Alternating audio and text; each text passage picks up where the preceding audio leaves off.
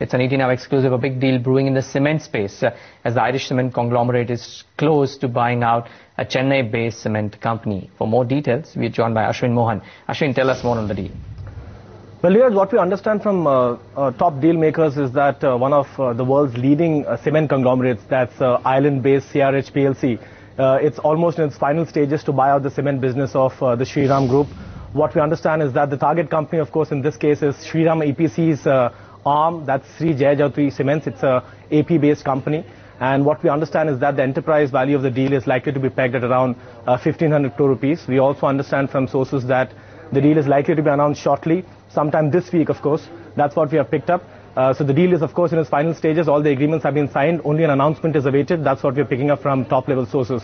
Now, as far as the deal rationale is concerned, as far as Shriram EPC is concerned, it has a debt burden. It has a debt of around 2,000 crore rupees. So through this deal, Shriram will also try to, of course, cut down that debt burden.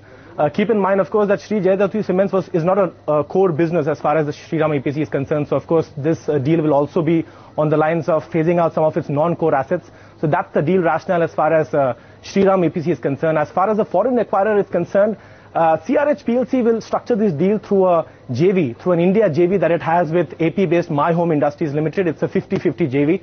As far as CRH is concerned, it has presence in one part of the AP market, but it wanted presence to the Bangalore market.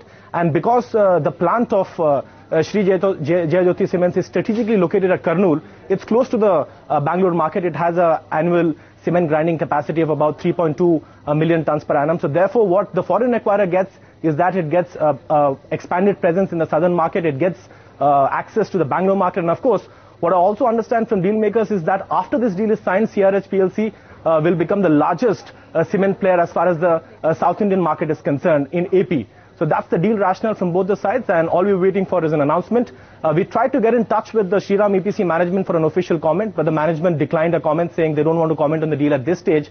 As far as the foreign acquirer is concerned, we have sent them mails, we have tried to contact them through phone calls, but no response from them as of yet. Ashwin, just one question. I read in one of the flashes that I was playing along with that this deal will help them cut the debt by around close to 2,000 crores. So is that the size of the deal you would guess?